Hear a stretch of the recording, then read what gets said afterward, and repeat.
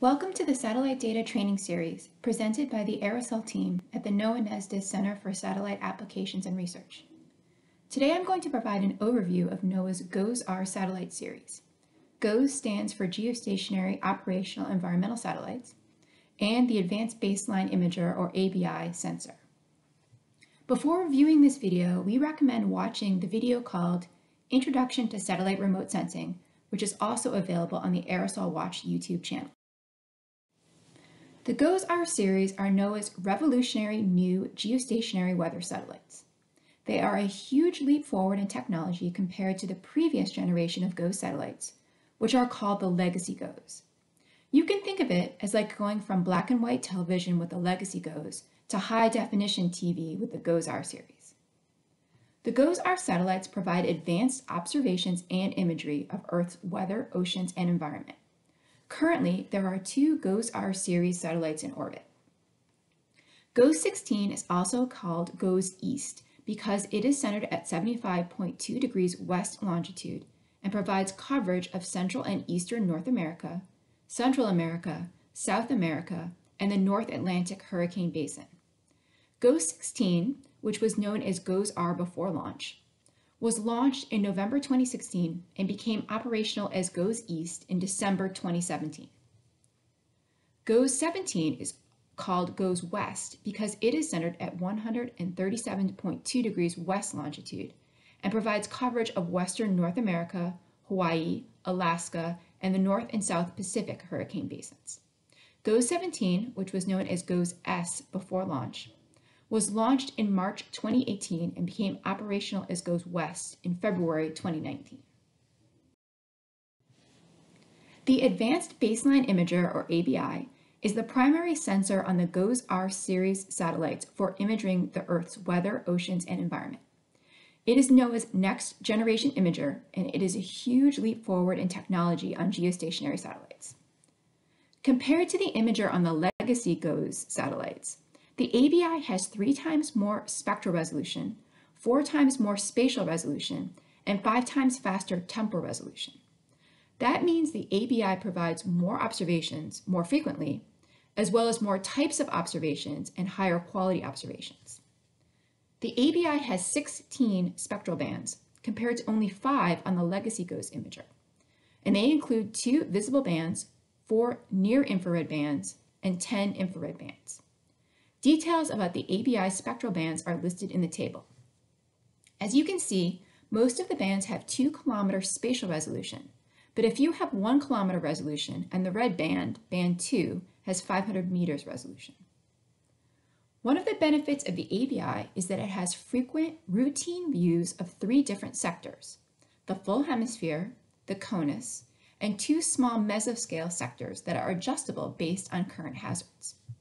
For example, the mesoscale sectors can be focused on the Midwestern U.S. to monitor supercell thunderstorm development, or on the Caribbean Sea to track a tropical cyclone, or on coastal New England to observe a wintertime nor'easter bomb cyclone.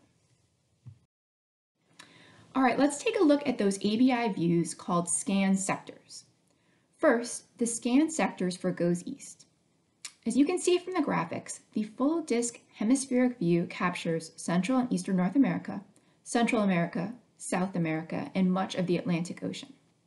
The CONUS view captures the entire CONUS, plus Mexico and part of Central America, the Gulf of Mexico, and the Caribbean.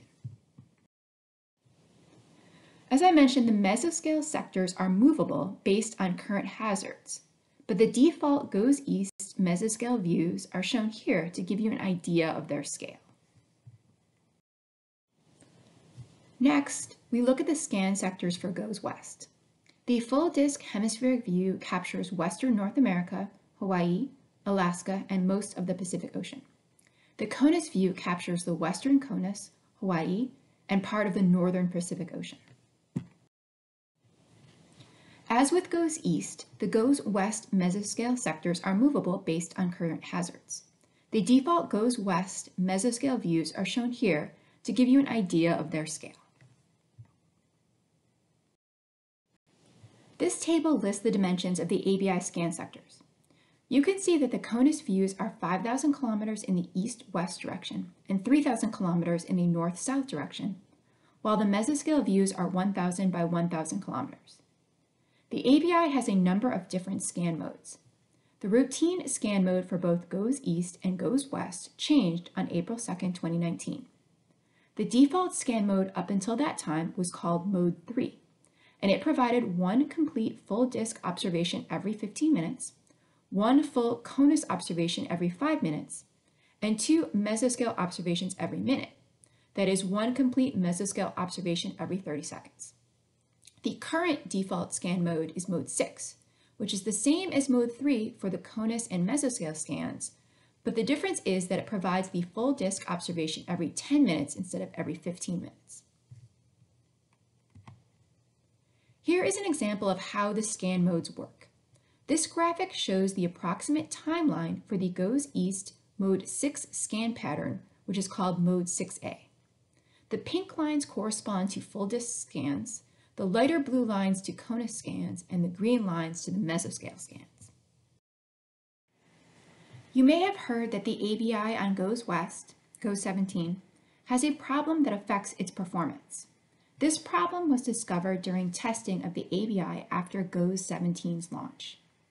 Part of the ABI's cooling system, called the loop heat pipe, is not operating at full capacity. That means there is insufficient cooling of about half of the ABI spectral bands, bands 8 through 16. This insufficient cooling becomes a problem only during parts of the night at certain times of the year. When the sun heats up the detectors on the ABI's long-wave infrared focal plane module faster than the loop heat pipe can cool them, then IR bands 8 through 16 become saturated, meaning they don't provide a useful signal. The good news is that the visible bands, bands 1 and 2, and IR bands 3 through 7 are not affected by the loop heat pipe problem. And during ABI's so-called cold seasons around the summer solstice and winter solstice, bands 8 through 16 are fine. However, it's during the ABI's warm seasons, before and after the vernal and autumnal equinoxes, that bands 8 through 16 are degraded, and images have reduced quality or are unusable about 2 to 6 hours per night. For much more information on the GOES-West loop heat pipe anomaly, visit the website shown here.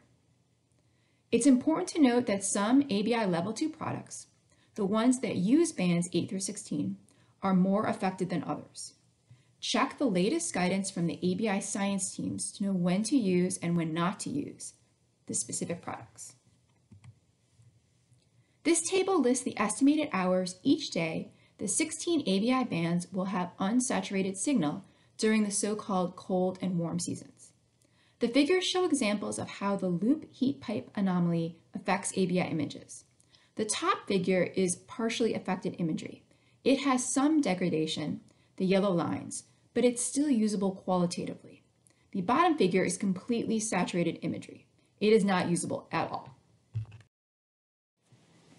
Now that you know more about the GOESR satellites and the ABI, you may wish to explore additional titles in the STAR Aerosol team's satellite data training series, such as a detailed overview of ABI aerosol products, including aerosol optical depth and aerosol detection, a video showing how to download ABI Level 2 data files from NOAA's Comprehensive Large Array Data Stewardship System or CLASS, and a video tutorial on how to navigate NOAA's Aerosol Watch website, where you can find prepared imagery relevant to aerosols and fires from the ABI on GOES-East and GOES-West.